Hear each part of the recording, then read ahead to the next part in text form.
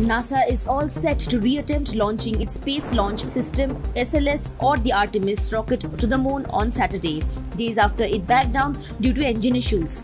The rocket will launch with the Orion spacecraft on top of its first voyage in an effort to set the stage for humans to reach the Earth satellite in the future. The spacecraft will lift off from Launch Pad 39B at the Kennedy Space Center in Florida. The launch is scheduled for 11:45 p.m. IST. In a statement, NASA said, and I quote, "Since the previous launch attempt on Monday, August 29th, teams have updated procedures, practiced operations, and refined timelines. Meteorologists with the US Space Force Space Launch Delta 45 predict 60% favorable weather conditions improving throughout the window for Saturday," the space agency said.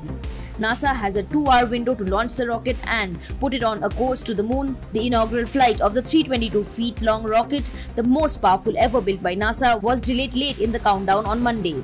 The engineers in charge of the Space Launch System rocket insisted on Thursday evening that all 4 of the rocket's main engines were good and that a faulty temperature sensor caused one of them to appear as though it were too warm on Monday. Meanwhile, the agency will also adjust the procedures to chill down the engines, also called the kickstart bleed test, about 30 to 45 minutes earlier in the countdown during the liquid hydrogen fast fill phase for the core stage.